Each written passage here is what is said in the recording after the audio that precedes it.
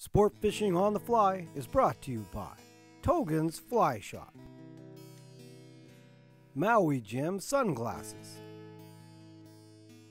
and Hardy Rods and Reels.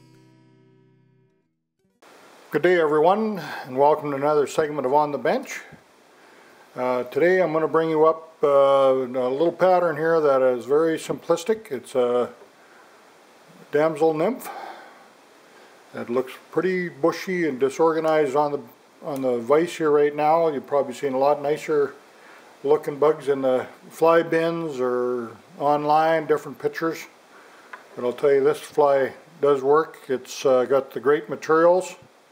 And one thing I want to emphasize with a lot of you tyers that we neglect to look at a lot of times is how these flies change when they're in the water and the use of our materials.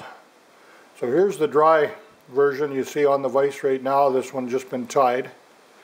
So what I always like to do with all my flies is see how they work, how they act in the water as far as weight, if they're undulating the way I want or not or whatever, or how these materials look when wet. So here's this fly here. I just soaked it, and you'll see how it's slendered right up. It's got a total different color than the dry version of it here, of course.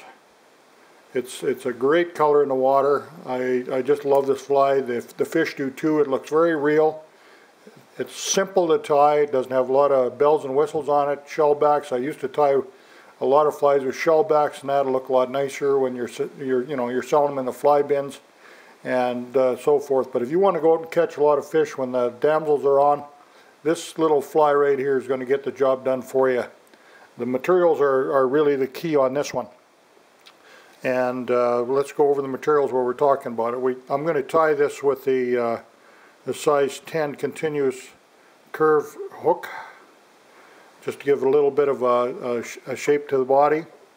I'm going to be using some small mono eyes in olive color. I'm going to be using some 6/0 olive thread to tie with. The tail, I'm just going to be using some, basically the color I'm looking for is kind of a golden olive hackle for tails. And the secret to this bug right here is the Arizona synthetic dubbing. This is in the golden peacock color from John Romer. This is a very short fiber. It's hard to work with. If you don't have a rotary vise like I'm using, you'll want to use a dubbing loop, and it's critical because that'll give you the iridescence of this fly when it's in the water, when it's working. You want that buggy texture. So let's get a hook in the vise. But like I said, here's dry. It doesn't look like much. When you get it wet, it imitates the natural very, very well. So make sure you use water. A lot of times, test your flies. I've had so many flies that look, boy, they look great on the vise, and you get them to the lake or the river or whatever, and they just don't behave right. They don't look. They're not the color you want. They change color so much when you get it wet, of course, and the different materials all have different characteristics. So it's important we follow recipes and use the materials the creator is showing. We don't want to be using hairline dubbing, or like hair dub for dry flies, for example. They just soak up the water. So you want to be using some thin synthetics or whatever it may be. So that's pretty important. And a little blender, if you don't have the colors, you can always get a little coffee bean grinder like that. Buy them pretty cheap at a garage sale or whatever you want to do. And you can blend some of your own dubbings you have at home. If you don't have the right colors, you can get the color you want. But make sure you test your flies. Best time to do it is right at home when you're you're tying, and make sure they're good. So I'm going to take a generous clump with my hackle. For my tail, I'll just wrap down the butts there. Trim off any little excess. Oh yes, another important part is we want some extra small wire. I'm using silver. You really the color I don't think is going to matter a whole lot. We don't see too much of the wire, but it does give us some segmentation that you definitely want to have on your damsels.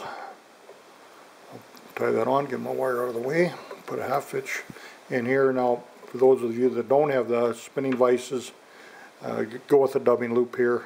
This dubbing is probably not the easiest dubbing to use because it's so short. It's very short little fibers, and it's hard to dub. So I'm just going to take some time here. I got to get it started. Once it starts grabbing, it'll roll around on you. It doesn't take real good.